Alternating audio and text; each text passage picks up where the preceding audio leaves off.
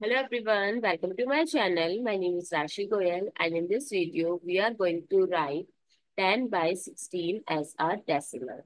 So let's start with today's video solution. So right now it is in fraction form and we have to convert in decimal form.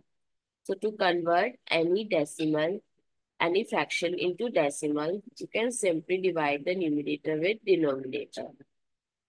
So here 16 and here 10. So we will write point here and then 16 times 6 we will do.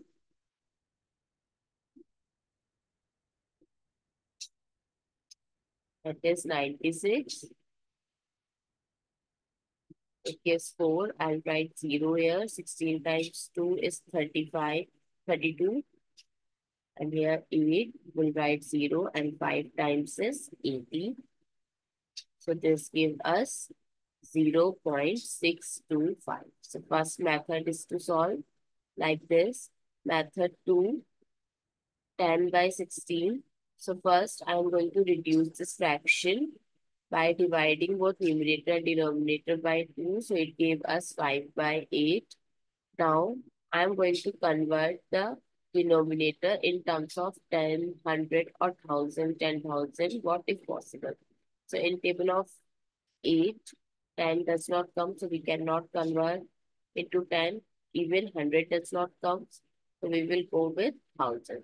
So 1000 comes at 125 place. So if you want to change in denominator, you have to make the similar change in numerator. So I'm going to multiply with 125 in numerator as well as denominator to make 1000 in denominator. So our numerator becomes 625. Now simply add, put the decimal before the number of digits as per the zeros. There are 3 zeros, so we will put decimal before 3 places here, and I'll write 0 before that. I hope it's clear and you find it useful. So please give us a thumbs up and do subscribe to my channel. Stay tuned for more upcoming videos.